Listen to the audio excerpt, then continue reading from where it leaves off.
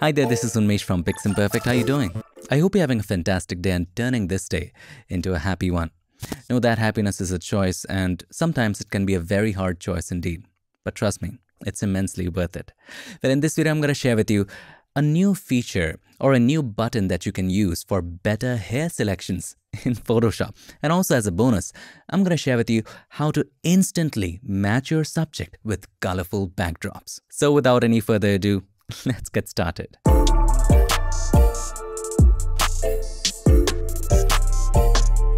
Back in the magical world of Photoshop, and if you wish to go ahead and download any of the photos or backdrops to follow along, check the links in the description. Now do keep in mind that these images are licensed from Envato Elements, but still you can always download a free preview with watermarks for practice. Alright, before we make any selection, what is the first thing we do? We have a backup, and to do that, we make a duplicate.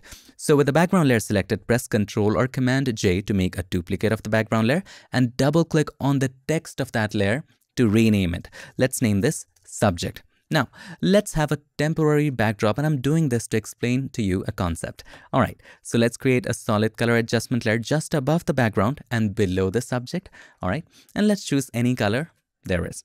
Now let's go to the subject. Now there are two approaches from here. You can either, first of all, let's select one of these three tools, which is the object selection tool, the quick selection, or the magic wand. Only with these three tools, you will see select subject at the top. And by the way, the feature that we're going to talk about only exists in the later versions of Photoshop.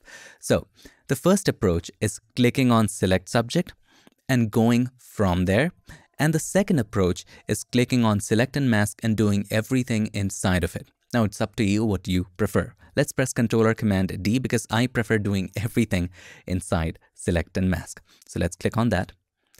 Now inside of this, we have view. This is the foremost important thing while you're selecting hair. You need to decide beforehand what kind of background you're going to put the subject in. Sometimes for certain brighter colors, you need to select more, and sometimes for certain darker colors, you need to select less. So this helps you visualize how your mask is going to look on the new background. And that's why I created a solid color adjustment layer. So if you want to see the new background real time, select onion skin from view. What onion skin does is that, for example, I select the subject by clicking on select subject. Right now the subject is masked, and if the transparency is at 100, only the things which are masked or is white in a mask is going to show up.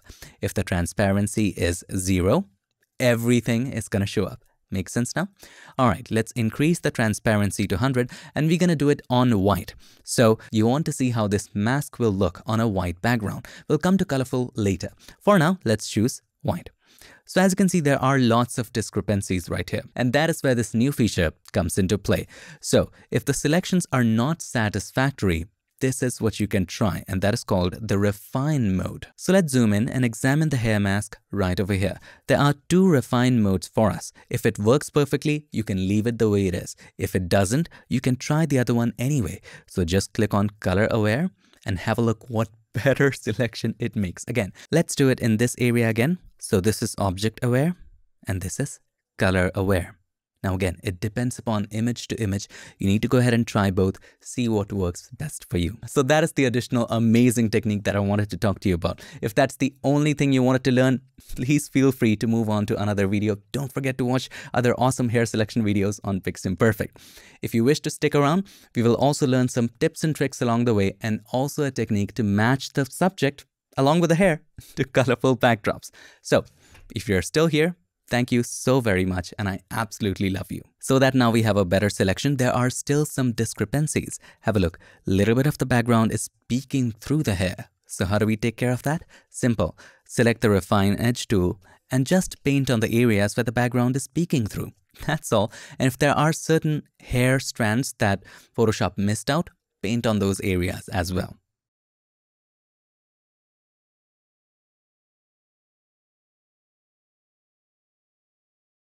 There you go. Looks just wonderful, doesn't it? And by the way, if you're wondering, Unmesh, this was such a simple background to remove. Yes, I agree with that.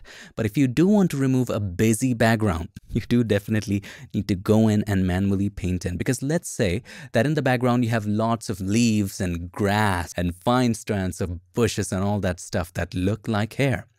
How do you expect Photoshop or any other AI to tell the difference between what is human hair And what is tree hair? Maybe the AI will get much better in the future, and I'm sure it will, but for now, this is what we are stuck with. So once you're satisfied, hit OK.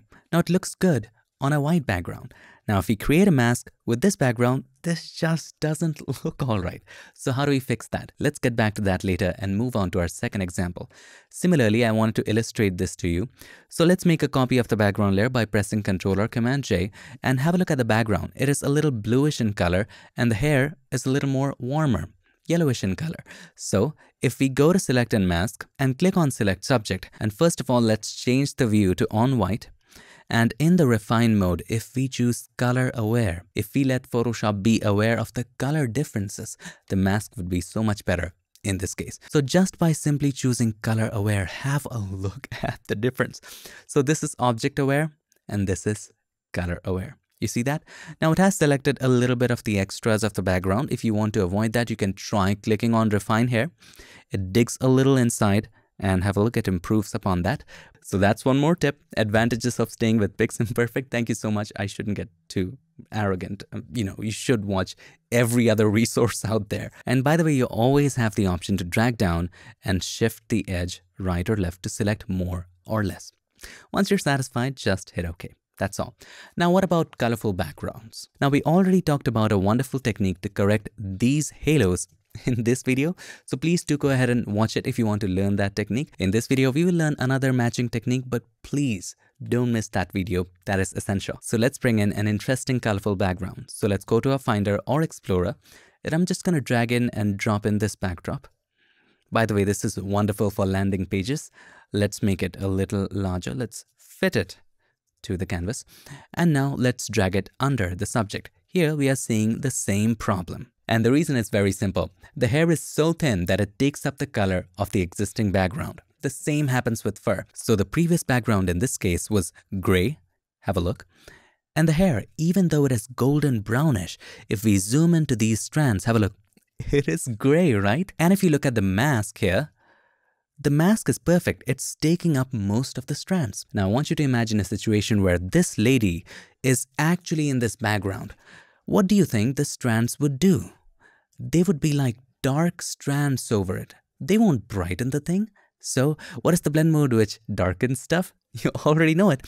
It's in the darken group. So you can choose anything from the darken group, but I love multiply because it provides a very smooth and natural gradient. So let's go with multiply and have a look. Everything looks perfect, but the subject doesn't. Along with the dark strands of hair on the edge, the bright parts of the image are also becoming see-through. Why?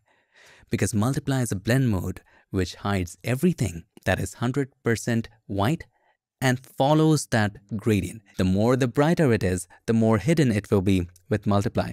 So we need to bring back the bright areas. For that, make a copy of the subject layer by pressing Ctrl or Command J, and this time change the blend mode from multiply to normal. But we do want to keep multiply in the dark areas because the hair strands along the edge are dark. So what do? We use blend if. So double click on the right hand side of the layer and let's hide this bright parts by taking the slider of this layer from left to right. We are removing the dark areas of this layer from this layer. All right. Now this is going to be very harsh. So hold the Alt key or the Option key, click on the slider to break it apart and take it all the way apart. There you go. Now if you wish to do some adjustments, you can do the adjustments with the slider on the right. You can control it as to how much you want. I'm going to keep it about this much and that feels all right. Hit OK. Now this looks perfect. The subject is also wonderfully matching, but there is one problem with it. The texture of the background is also peeking through. We only wanted an average color of the background. So how do we get an environmental ambient color of the background and not the details? Simple. Remove the details in that area. So simply make a copy of the abstract background layer. And let's simply blur it. You guessed that right. Let's go to filter, blur, and then Gaussian blur. About 500 is fine. And all of the details are gone. And we are getting all the colors in a nice gradient. Hit OK. And we only want it blurred out in the subject area. So hold the Alt key or the Option key and drag and drop the subject mask to this copy. Now have a look. Without it, the details are peeking through. And with it, they are not. How amazing is that? So with this technique, we have not only taken care of the hair strands, but also matched the subject. with the background. And by the way, if you do want to bring back a little more of the subject's original colors, then just make another copy of the subject copy, which is with the normal blend mode. Press Ctrl or Command J and just slowly and gradually increase the opacity of it. I feel at about 36% is fine. We have brought back a lot, and then you can go back and refine the mask of the edges, and that's for you to do later. But for right now, this does most of it. So keeping the fun techniques aside, the main point of this video was for you to try the color-aware and object-aware refine methods. And trust me, they can make a world of difference. I hope this video helped you, and if it did, make sure to give us a like, and also don't forget to subscribe, and not just subscribe. Ring the bell so that you, my friend, don't miss any other featured tips, tricks, or tutorials. I would like to take this moment to thank all these nice and amazing people for supporting PiXimperfect on Patreon and helping keep PiXimperfect free for everybody forever. Thank you so much for all your support. Thank you so much for watching. I'll see you in my next one. Till then, stay tuned and make sure that you keep creating. Let's make the day a bear and our fun. Growing up is just a trap.